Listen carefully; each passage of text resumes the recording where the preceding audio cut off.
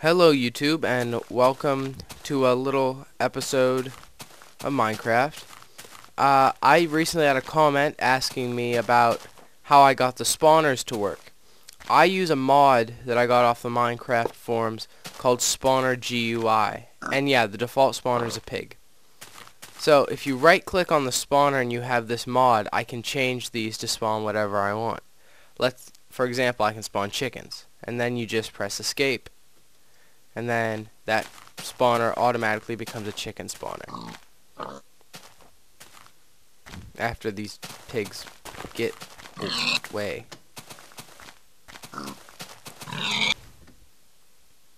Now you have to inventory edit spawners in because you can't collect them naturally. But see, chicken. I can also have a creeper. Now when you have a creeper spawner, you always have to have your finger on the back button. Back. Because I don't know if they spawn in daylight. I don't think they do. In fact, I should have probably gotten some dirt in here so that I could make it dark. Because you can spawn any mob in the game using spawners. Now, it says you can spawn slimes, and I've seen people spawn slimes. I can't spawn slimes.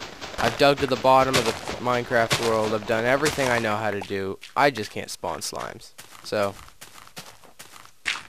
take that as you'll take it. This makes me really afraid to be standing on top of a creeper spawner. It's a very uncomfortable feeling.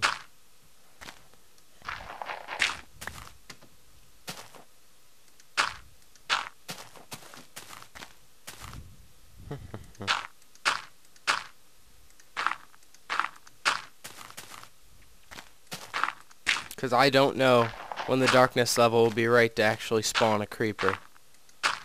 Now luckily I've edited my health up a bit, but I still don't like creepers. I like to use mob spawners. You saw in my texture pack review worlds, it's really easy to just put a spawner in somewhere if you need a monster. You can make really elaborate material producing farms. Like on YouTube, I've seen people use spawners and they build gigantic redstone machines to harvest all the stuff from their spawners. And there, I'll just make it dark in there for a little bit.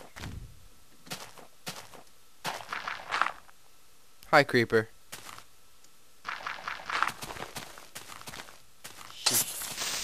Don't. Alright. But yeah, that's the creeper. You can spawn sheep, squid, zombies. That's actually a really smart way I did this. Close it, let it spawn, and then open. But this mod, I'll leave a link to it in the description. It's a very useful mod for several things. I don't think it really interferes with anything. Although, I don't think that if you have a mod that adds extra mobs to the game, I don't think you can get it to spawn those without editing it in some way. But, I think it needs mod loader. You definitely need to use mod loader if you want to get the mod to work. But there's a few things that you can do with these that you can't do with just normal Minecraft, and I'll show you that in a second here. Once I take down this, whatever you call it, makeshift darkness room.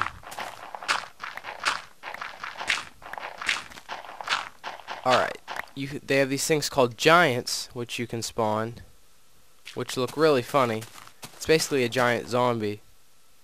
Now I think it might have to be dark for those to spawn, but it's basically that thing that's spinning around in there. It's a gigantic zombie, and I've never found a use for them, but you can spawn them.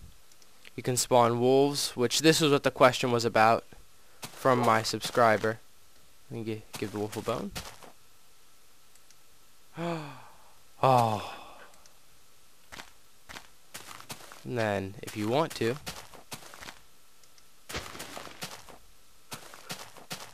oh, I didn't know that. You can right-click a wolf to tell it to stay. Alright. Then I could now spawn some pig zombies, I think, unless they require darkness to spawn. Nope.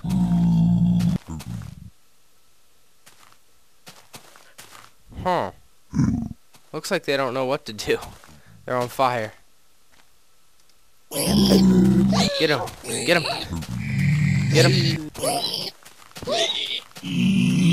Good puppy. I like wolves. This is actually the first time I've actually played around with the wolves. See, is there anything else? You can get ghasts to spawn in the normal Minecraft world, which is a horrible idea.